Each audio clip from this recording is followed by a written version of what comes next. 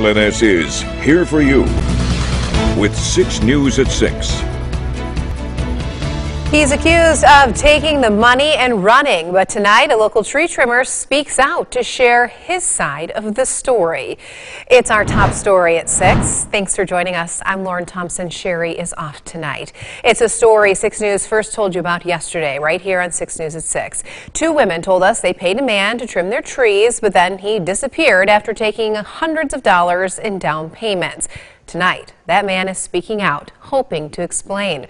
Luke Snyder talked to him today. He's here for you now live in our studio. Luke, what did he have to say? Lauren, J.D. Gibson is the owner of J&L Tree Service. It's a small company he says he started a year ago. He tells me he's heard the complaints, and he blames the delay on his broken equipment. My lift is still broke, and I've even tried renting one, and I can't rent one anywhere. It takes time to get things done, and I've had to push a lot of people off because of employees don't want to work, or they screw stuff up and I have to fire them, and I never my intention to screw anybody.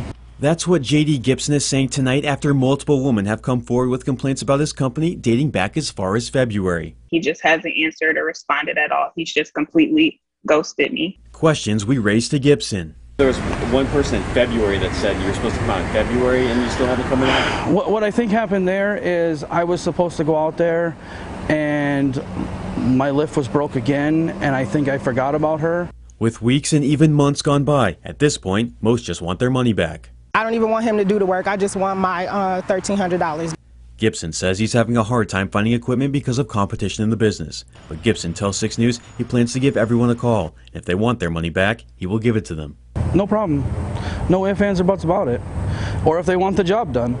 And tonight, Gibson says he has a message for anyone who feels misled. I'm sorry. I didn't mean to try to screw you in any way or try to make you upset. And, I plan on making it right 100% because I don't want any bad blood with anybody.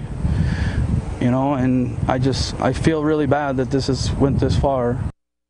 We reached out to several of the women today who say as of now they have not heard from Gibson, and they still don't expect to. We will continue to follow this story and bring you updates if and when Gibson does follow through with what he told us today.